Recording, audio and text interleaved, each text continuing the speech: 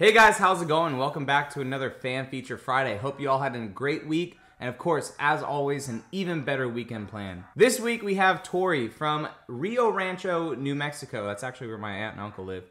And his 2017 TRD off-road 4Runner in that beautiful magnetic gray. Love that color.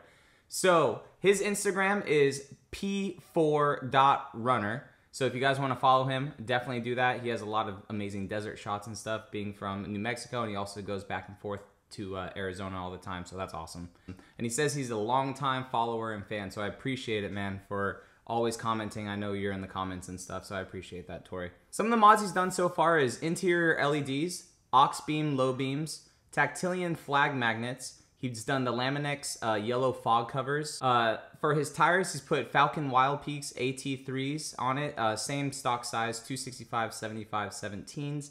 Raised up the truck a little bit with Dobinsons 2.5 suspension. He went with JBA off-road upper control arms.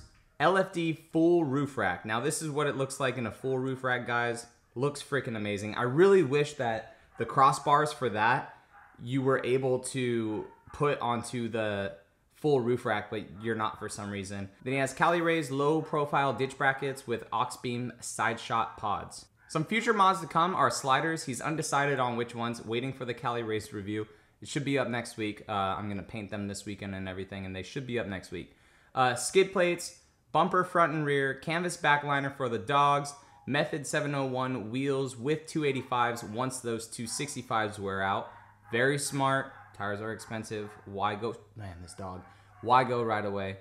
Vehicle wrap for paint protection. Undecided if he wants to do a rooftop tent or a ground tent. I think ground tents are cool. It just depends on, you know, nature, especially out in the desert with like Gila monsters and rattlesnakes and stuff.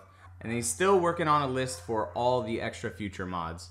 So Tory, again, man, thank you so much for sending in your 4Runner. I'm glad I finally am able to see it on Fan Feature Friday. I mean, I see it on Instagram, but I'm glad I get to finally see it on Fan Feature Friday. Guys, thank you for always sending in your vehicles. I really enjoy Fan Feature Friday. It's my way to give back to y'all. So you guys have a great weekend. Audio stuff will be dropping this weekend. Every video is edited and it's ready on YouTube. I just have to make sure all the thumbnails and everything are good for all the videos. It's gonna be about 11 videos, so look forward to that. So thank you guys again for stopping in, and I will catch you guys in the next Fan Feature Friday. All right, see you later.